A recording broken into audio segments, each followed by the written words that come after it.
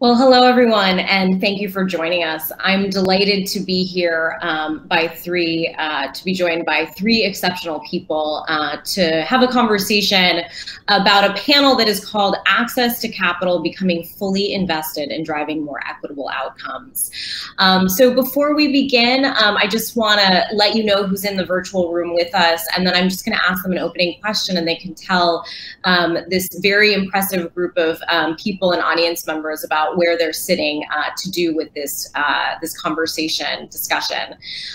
So I have Fran Siegel, the head of the U.S. Impact Investing Alliance, Alex Floxbart, Opportunity Alabama, and Michelle Dunstan, Alliance Bernstein. My name's Allison Omens. I'm Chief Strategy Officer at Just Capital. So I love to get straight into the question. So Fran, I'm going to start with you. And in addition to this question that it will be for all panelists, would love to hear some reflections and background on your organization and how it fits into this dialogue. So the question I have is, when you hear 2050, the name of the conversation and conference of this year, what is your and your organization's role in creating a more equitable future?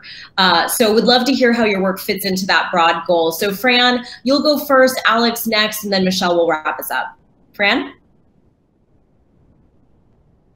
Thank you, Allison, and thank you to the American Geographical Society for hosting today's conversation. I'm Fran Siegel, and I serve as president of the U.S. Impact Investing Alliance, which is an organization with a vision to place measurable social, economic, and environmental impact at the heart of every investment decision. We work with a range of stakeholders, including investors, policymakers, corporate leaders, and other thought leaders to help build the field of impact investing.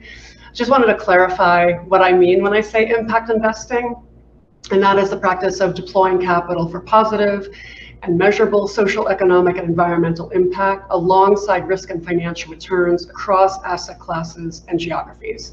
So that could be investments from affordable housing in Detroit to financing distributed solar startups in Kenya to retail investments that account for environmental, social, and governance, or ESG factors. So each is within the universe of impact investing as we define it.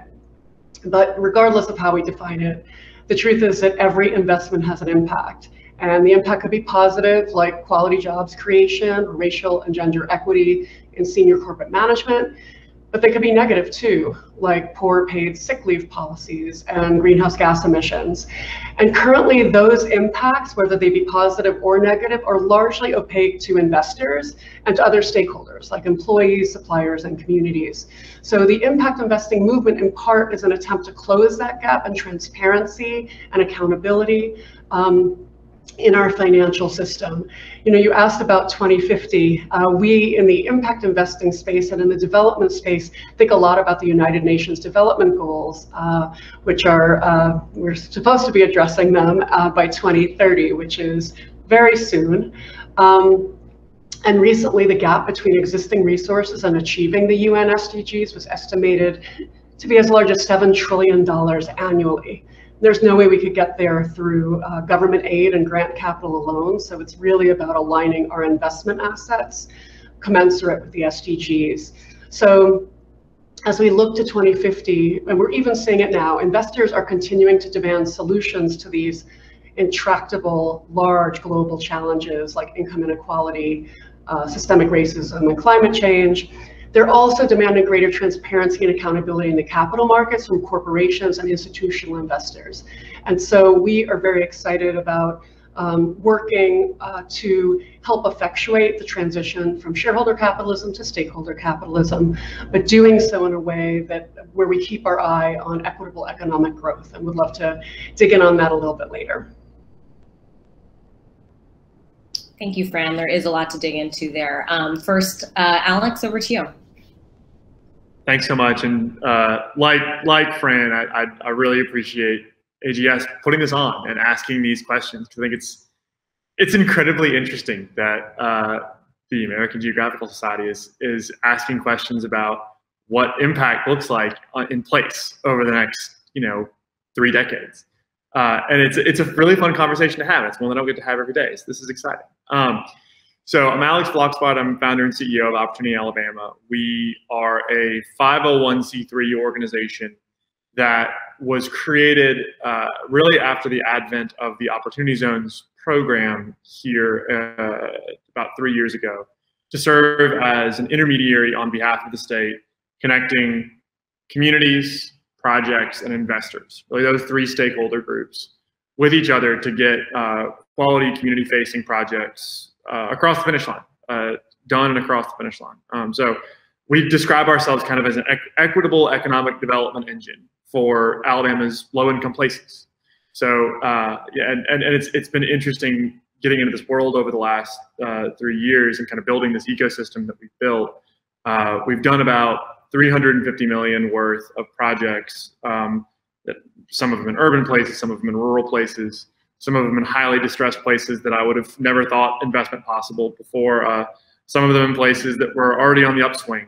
And in those places, it's been interesting to think through how, to Fran's point, investment can be made to be more impactful, can challenge societal norms in a just and positive way. So it's been and incredibly interesting to build out this ecosystem. And it's funny because Opportunity Zones is everyone thinks about it as this epically long hold real estate investment program because you've got to be in for a decade. And the question on the table is what happens 3 decades from now, right? Which to me, when we think about what real placemaking looks like, because at the end of the day, that's what we do at Opportunity Alabama, and that's when I think about the answer to this question, that's what I think about. It's how do you facilitate generational change in place, and how do you use tax advantaged vehicles to do it? And it's been interesting to watch over the last 2-3 years. And one of the things I'd love to dig into as we kind of get into the questions is kind of how federal tax policy, how federal investment policy spread across multiple programs, new markets, tax credits, opportunity zones, but even program-related investments that Fran deals with consistently, mission-related investments that foundations are making, how we can better harness low-income housing tax credits. I could keep going, and I will later, but how we can facilitate using federal policy to drive impactful placemaking. Because if we're creating more in programs that align long-hold patient investors with incentives to put capital locally and to do the kind of placemaking that we've seen plenty of evidence of here in Alabama, then I think we could be in a better spot, by 2050.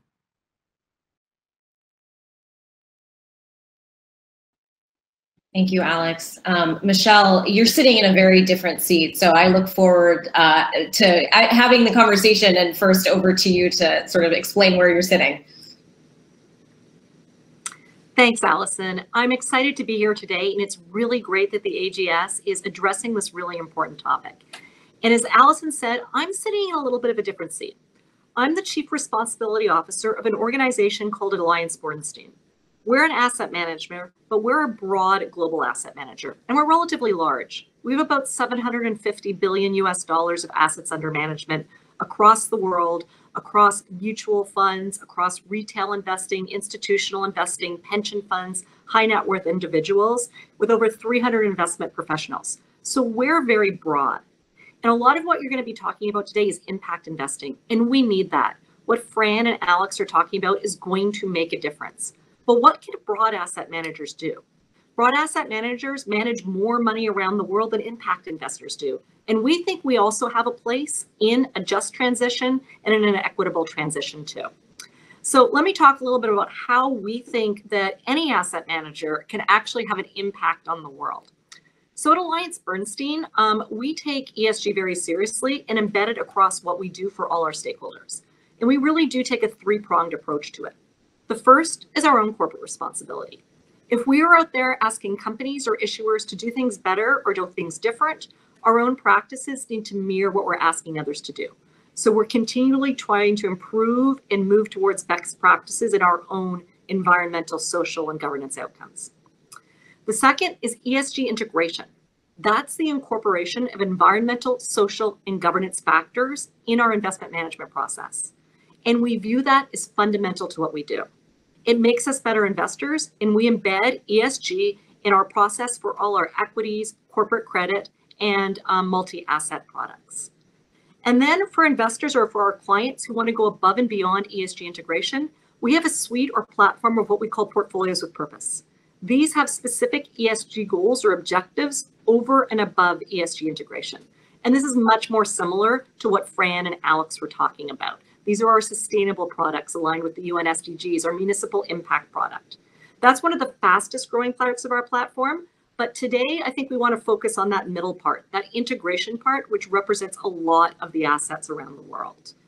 And why do we view it as fundamental? Why do non-impact investors care? And the answer is they should, because ESG factors are material. These are fundamental risks and opportunities that any company faces. We can not only drive better societal outcomes by paying attention to them, but by identifying a wider array of risks and a broader set of opportunities, we can actually enhance financial returns for our clients. So think of it this way. What about a company with a lot of carbon? If that company is paying attention to it today, they are future-proofing themselves. They're better prepared to face the future with more sustainable cash flows and better opportunities and less risk. They're better prepared to face regulatory change, whether that's going to be carbon taxes or rules that are going to cause them to have to upgrade their systems or install scrubbers. They're better prepared to face changing consumer preferences for more sustainable products. And they're better prepared to attract and retain a workforce. Younger people in particular are increasingly making value-based decisions on where they want to work. Companies that are doing this today are better prepared to face that future. They're better companies with better cash flows and better valuations. And we want to invest in those type of companies. And the way we think about doing it, we think you need to integrate ESG at each stage of your investment management process. So that's in your idea generation. What are the key risks that you're going to research, including environmental, social governance, and climate change factors? When you're doing your research and your financial forecasting, you should be thinking about it.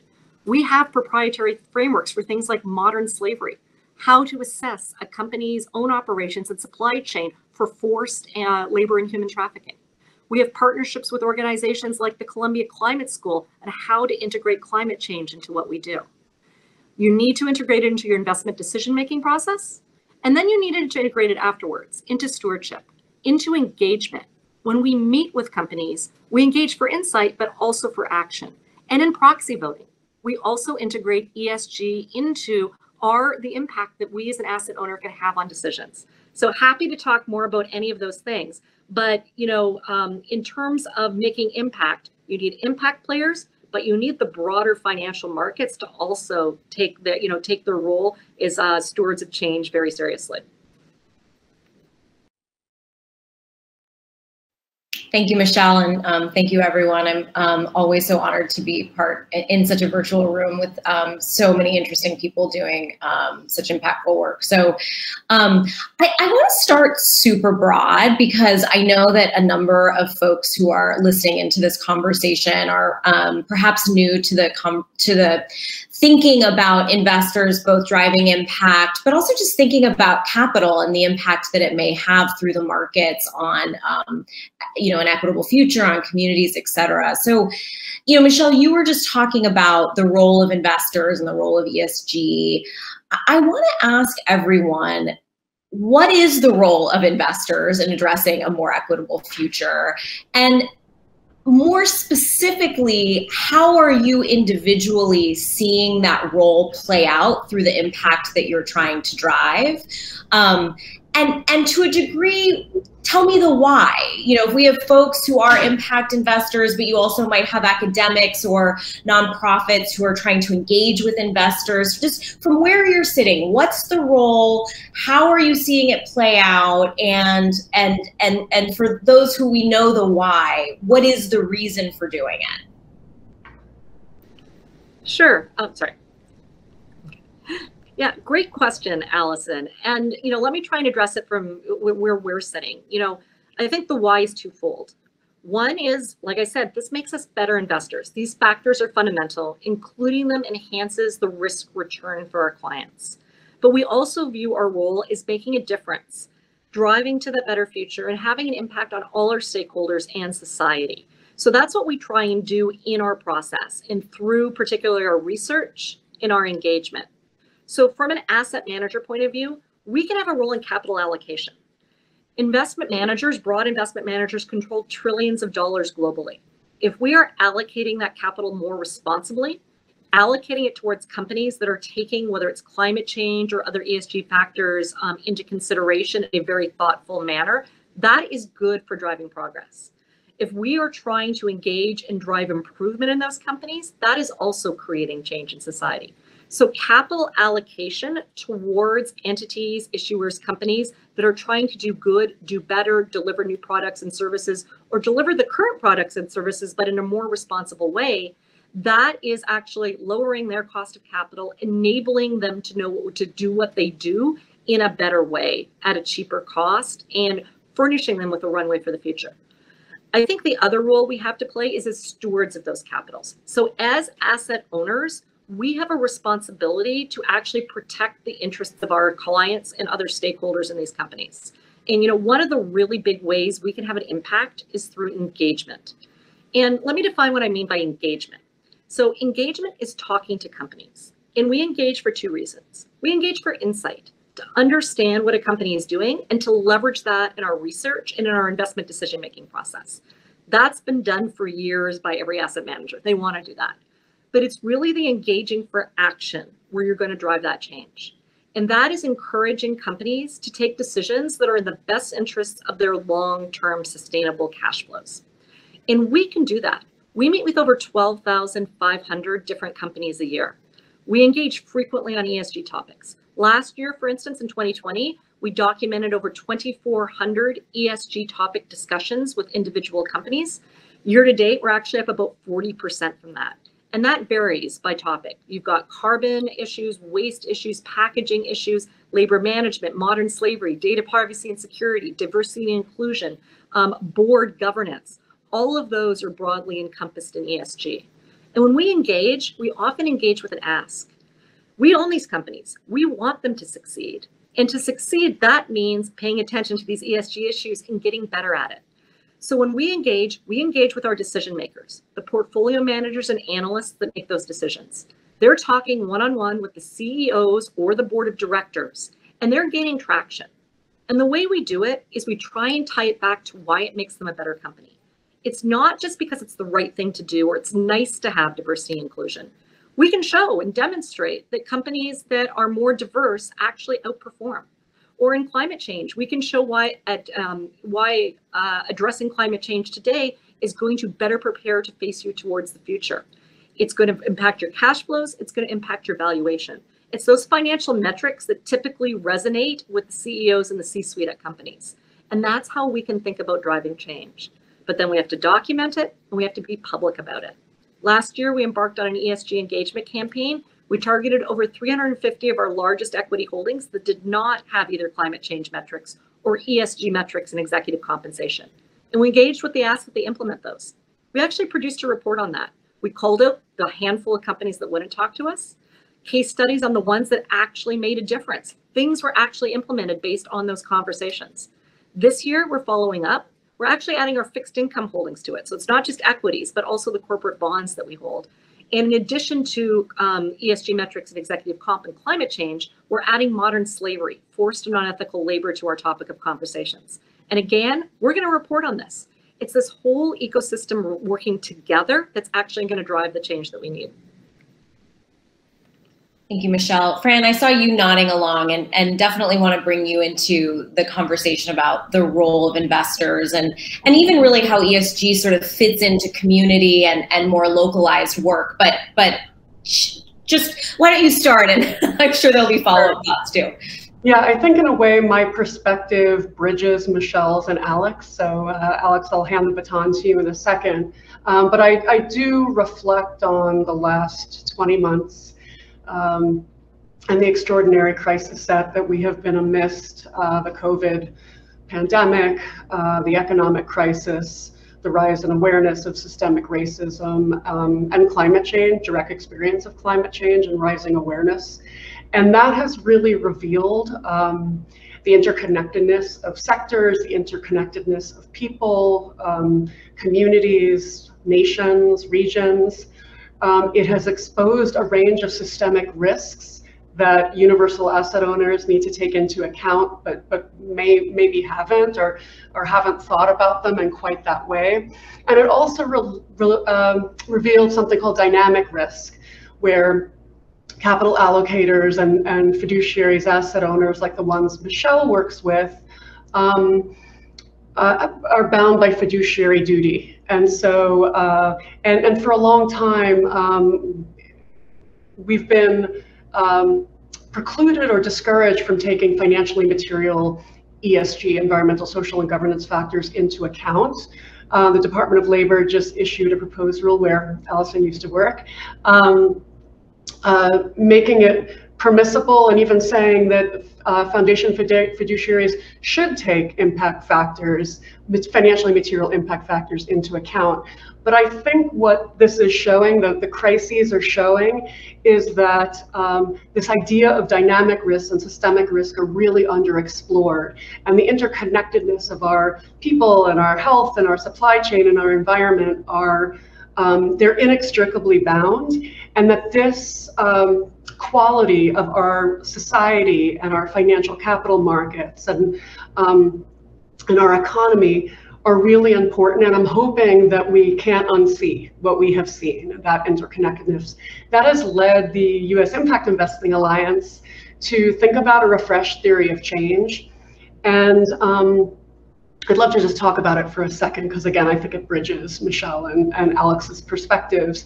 One is that we need the broad financial systems level change to bring about the reality of stakeholder capitalism, that voluntary commitments and voluntary reporting are insufficient to deliver that change. We need, the era of self-regulation has been really important in creating a bit more transparency, but that we need mandatory ESG disclosure from the SEC, from the IFRS Foundation, which has over 150 places of jurisdiction, so that we have available, transparent, and comparable data.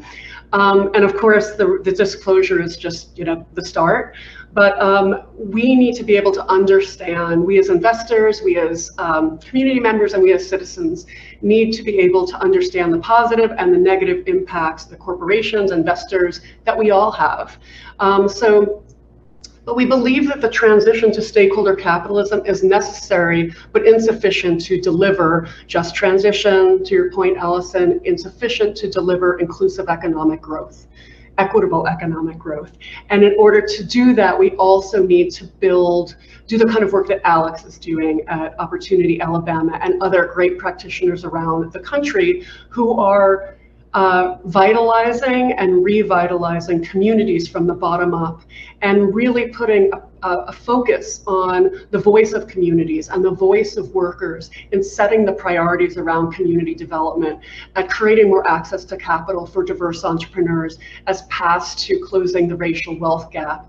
And we have been doing a lot of work at the intersection of those two. And really, I would love to maybe later talk about what I think comes after stakeholder capitalism, to just kind of get a little out there. And maybe that's should have been my 2050 answer.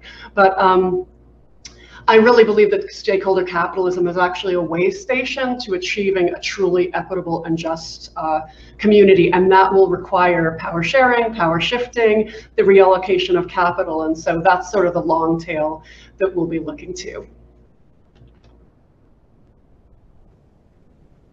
So I'll take the baton and run with it from Fran's answer. I am proud that I am the most geographically focused answer of the three from where I sit. And Fran's exactly right. I do think that I'm the other side of the bridge that she just built. To go all the way back, Allison, to the original question you asked, which is kind of where do we see investor interest and engagement, and how do we harness that for more impactful outcomes? I sit in this very interesting chair of trying to facilitate connections between people that want to put capital locally and things that are happening locally that people that have capital don't necessarily know about. So it's a very interesting chair to sit in, because I think you've seen this across multiple different platforms, multiple different media. I mean, you've seen the explosion of crowdfunding, of kind of local vesting of these kinds of movements, but the most recent accelerant, anyway, has been some of these federal programs, i.e. opportunity zones, that give people that have real capital, I mean, capital that can really transform communities, the excuse to look a lot more seriously at the stuff that is happening in their backyard if there is an ecosystem for them to plug into, right? And I think that's the critical missing piece geographically, depending upon where you are and where you sit, is that there is every geography in my experience, and this is rural, this is urban, this is the heart of Alabama's poorest and most rural geographies where you've got 15,000 people in an entire county. There's capital there. I mean, it's shocking, but there is still capital there. It's tied up in trees, it's tied up in land sometimes, right? But there's still capital there. It just doesn't necessarily know the pathways to flow down to facilitate local growth and local development unless there is a corresponding pipeline of projects on the other side, right? So that's why I think that as we look towards, I love what Fran said and completely agree, obviously, that there is much more of a need for local intermediaries to be active in this space and to create. And I think as I look forward to 2050, going back to the first question, like the ability to create sustainable vehicles around those ecosystems to kind of encapsulate those ecosystems, whether it's a $5 million local ecosystem or a 500, a small community, or a $500 million ecosystem in a larger community or on a statewide basis. Having vehicles that even could be launched out of platforms like Michelle's and having connections to platforms like Michelle's is what's going to be the accelerant that gets us where we need to be in 2050 to really move the needle. I love the bridging that's happening here. And so let me just stick with the bridge metaphor for a little longer because Alex, I'm sure that most of our audience is a bit familiar with opportunity zones as a concept. I'd love to hear from you a little bit more explicitly about what it is, as well as for all of you, what other tools are out there now or that you think may emerge over the next couple of years. And let's use the term tool really broadly. It can be ESG as a concept, it can be partnerships, but if we're thinking about bridging to 2030, to Fran's point, and then 2050, I'd love to hear where we should be paying attention to and what we should be focusing on now that we think give us the ability to continue this path forward. And Alex, let me go back to you to just keep unpacking opportunity zones a little bit more as one recent tool. Sure thing. So opportunity zones are a creature of the Tax Cuts and Jobs Act of 2017. They are candidly, they're one of the simplest tools that exist within federal kind of economic development placemaking policy to create local investment, frankly, national investment too. It's a program that was born out of a desire by people that have capital gain events, right? Out of this desire to see folks that have, that control substantially appreciated assets, to move, to liquidate those assets so that we can realize some of the kind of pent up gains that have been sitting on the sidelines for, in some cases, years, in some cases, decades, in some cases, generations. Harness the capital from that kind of capital appreciation that's happened, whether it's in the stock market, whether it's in the real estate market, and channel it into facilitating better outcomes for low-income places. And the idea behind the program was, let's pick, basically each state gets to pick 25% of its designated low-income places as opportunity zones. Alabama, as an example, about 60% of the state by land mass qualifies as a low-income place, and we're one of the poorest states in the country. But most states, 40 to 60% of the states, are going to qualify as low-income by census tract. Governors picked these back in 2018, and as the program shaped up, the incentive for the investors became pretty clear, and that was, if I can find, let's say, $1 million to invest into one of these now designated opportunity zones, I get two things on the front and one thing on the back. On the front, I get to defer paying capital gains taxes on the $1 million that I invested into this opportunity zone for a few years until 2026. I then get a discount when I pay my tax bill of about 10% in 2026. So both things nice, neither thing particularly earth-shattering. The real reason that most people have gotten excited about this program is the back-end benefit. And that is, again, think placemaking, right? Think transformational change over the course of a decade. So if that's the goal, then if I've, let's say, invested in 3 buildings with my $1 million and one business that's now operating out of those buildings, and that business has done really well, it's hired a bunch of new employees, buildings look better, neighborhoods transforming around it, hopefully that $1 million investment I made is now worth 3 million or 4 million or 5 million 10 years down the road. When I sell that investment 10 years down the road, I won't have to pay any capital gains tax at all on the appreciation of that investment, right? So that's the nice thing for most people. It is, if I can bring patient capital to a distressed place and then be patient with that patient capital, I can be handsomely rewarded in the form of avoiding tax on the benefit that my capital has created for the neighborhood. Query whether it's actually working that way in practice across every opportunity zone in the U.S. I can say in Alabama that I think we've seen that theory borne out by and large in both in rural places and in urban places. Happy to go into some examples later, but that's the program. To your broader question about vehicles, though, I think what opportunity zones, at least for us, I'll speak from personal experience here. What opportunity zones did in Alabama was give me an excuse for having conversations with the folks that Michelle and Fran deal with every day on the capital side, right? With large institutional investors, folks like, our state's largest insurance company, our state's largest banks, our state's largest utilities, our state's largest family offices, right? That really hadn't ever thought about in a substantive way what a kind of one pocket impact investing mindset could look like, right? That you can do well while doing good, and you can use a vehicle, a sustainable vehicle for doing so. And so that's what we wound up doing. We wound up using this incentive as an excuse to actually set up, we now have our own opportunity fund that we've brought those folks into and have used to capitalize. We've got like 15 million worth of investment that we're using to capitalize projects right now, just out of that vehicle. And outside of that vehicle, like I said earlier, we've capitalized another probably 350 million plus worth of projects. So it's been kind of fun to use this as an excuse to build a broader ecosystem. And in that broader ecosystem, the tools that we see getting used consistently, it's the things I mentioned earlier. It's program-related investments. It's mission-related investments. It's Community Reinvestment Act dollars.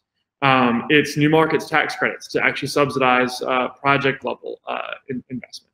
But all these programs working together, I think, what I think opportunity zones and what other programs that aren't quite as prescriptive, aren't quite as laser focused, don't have 1,800 pages of ratings that go along with them.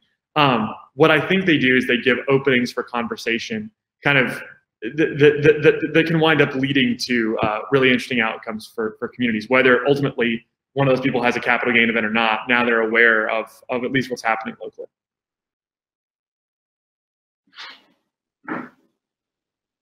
Fran or Michelle, thoughts on, from after Alex's perspective, on tools or sort of innovations that you're excited about now or in the future? Happy to hop in to build on what Alex was sharing.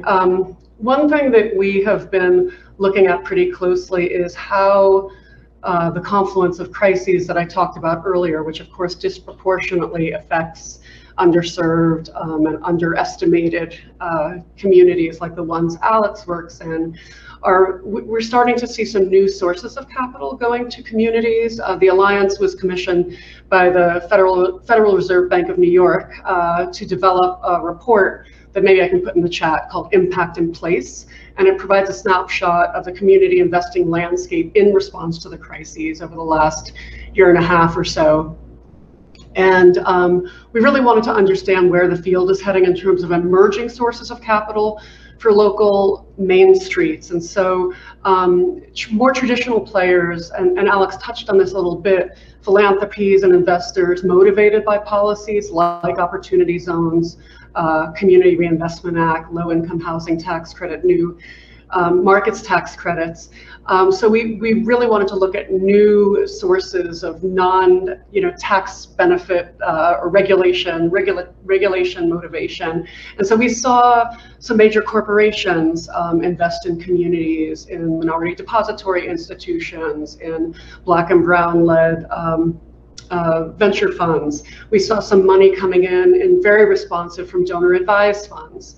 And we also started seeing some participatory investment strategies, which I'd like to talk about in a moment. But what we're hoping is that these new entrants weren't just getting drawn in so that they could make, especially the corporations, so that they could make announcements, but that it actually shows that corporations and investors are seeing the value of communities and the partnership that they have with communities. I will also say that an approach that we are very strongly supportive of is, and just like core to our work, and that's the principle of authentic community engagement, being required as a path to delivering community outcomes. So we mean through the investment process, from pre-planning to exit.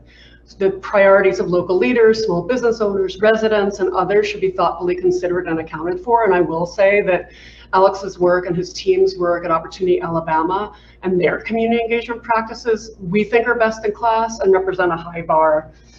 So if folks are interested in learning more, I'm sure that he has some great resources on his website.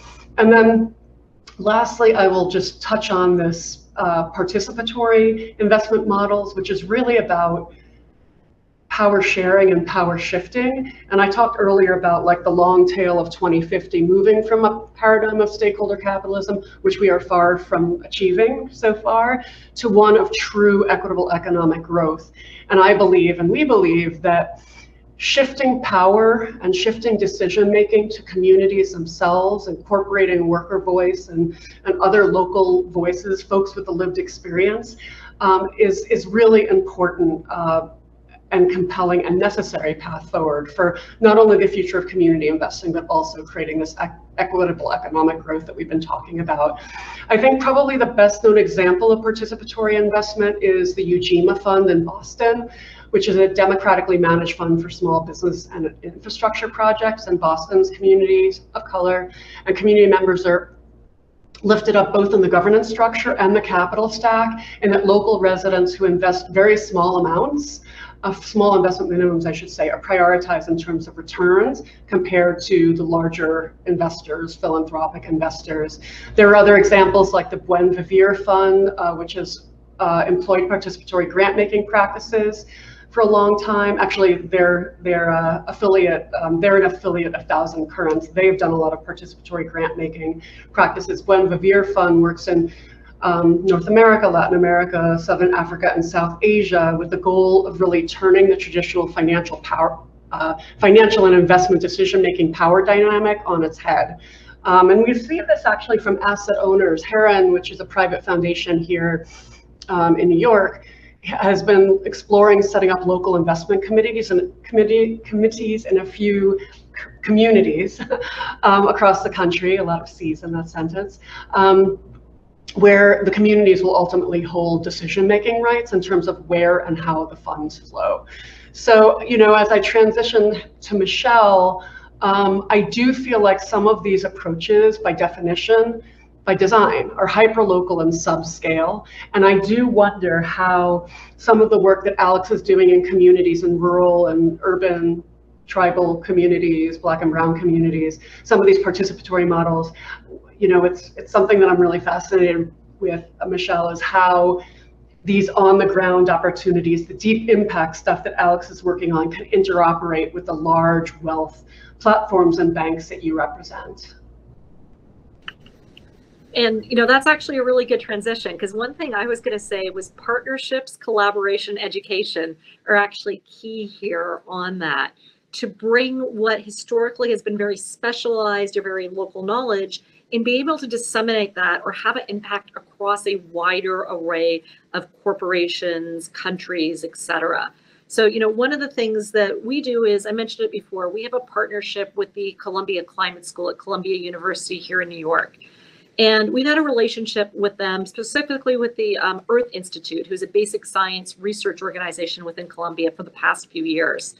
Several years ago, we kind of realized that climate change was going to be fundamental to what we do, that it was having an impact on companies' cash flows and valuations, and we needed to address it. But like any asset manager, we hire financial analysts. Our analysts stick around for a while. I was an analyst and portfolio manager in our equities group for 15 years. And when I hit 15 years, I was like, wow, I'm average now in terms of my tenure.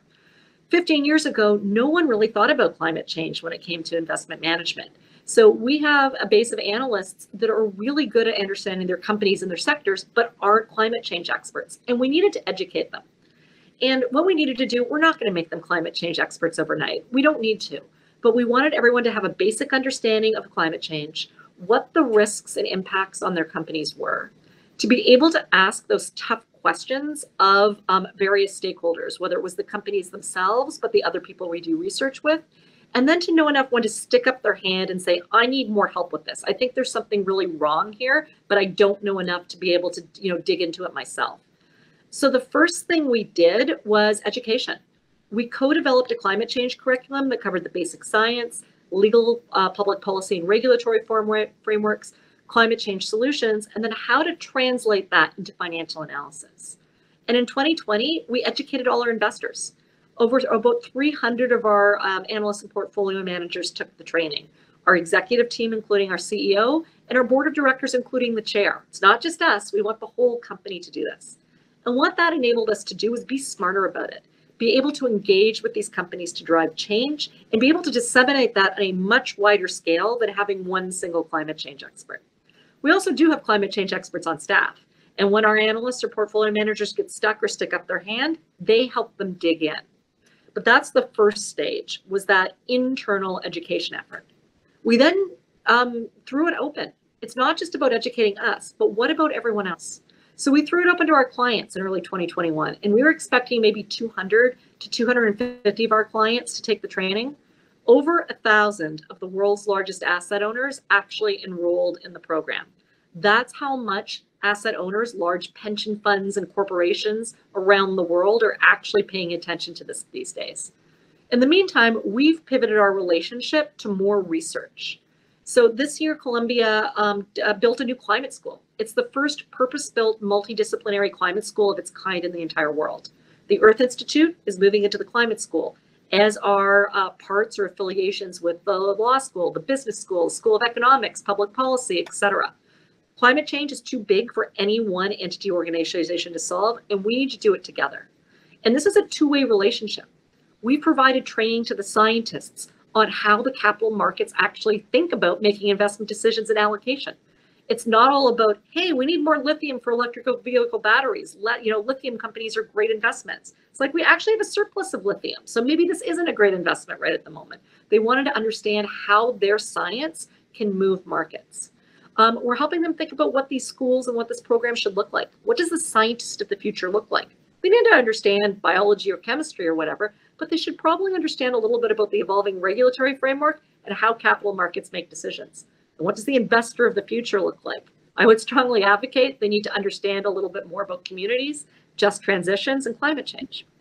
In the meantime, we are embarking on a couple of longer-term research projects with them, and we have already kicked off, I think we're up to 5 kind of bespoke workshops. So this is our own investors engaging one-on-one with their scientists on topics that we're already researching, but that we can do better together.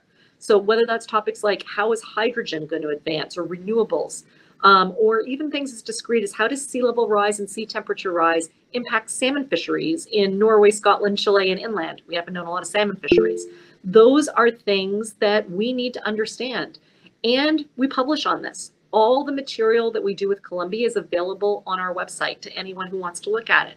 So it's about educating ourselves, impacting the capital markets through our allocations and our decisions, but also bringing that research and that intelligence to the broader community where we can, particularly our clients who actually control or own a lot of the money around the world that makes things go. Thank you, Michelle. And this has been such a rich conversation. I appreciate all of the elements of this, that it'll take capital to get to this future state of 2050. I know we could go on for a lot longer, but just wanted to thank you all, thank the American Geographic Society for having us. Really appreciate it again, and look forward to continuing the dialogue in many places.